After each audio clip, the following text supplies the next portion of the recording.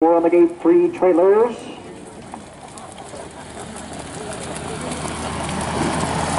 they come. And they're all been pacing off stride at the start. Midnight Dream. From the inside, Stuff the Stream. GV Grand Am forwardly placed to the outside and circles for the lead.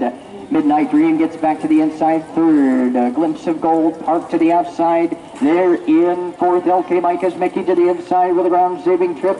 They're in fifth. MR Sneakin escape to the outside sixth, and the trailer Brookside IV as they speed around the upper turn and head past the stands of the quarter-mile marker. On the front, GV Grand Am will lead them to the quarter, but to the outside, Glimpse of Gold is there in the second. The opening quarter was at 35 seconds. Back to the inside, Stuff the Stream is there in third, second over to the outside, and underway for Lagrange comes Midnight Dream there from fourth, now third.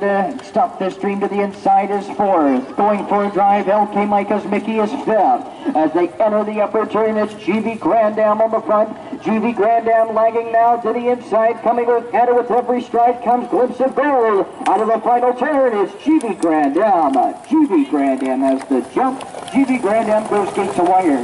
Glimpse of Gold will get up for second. Midnight Dream third.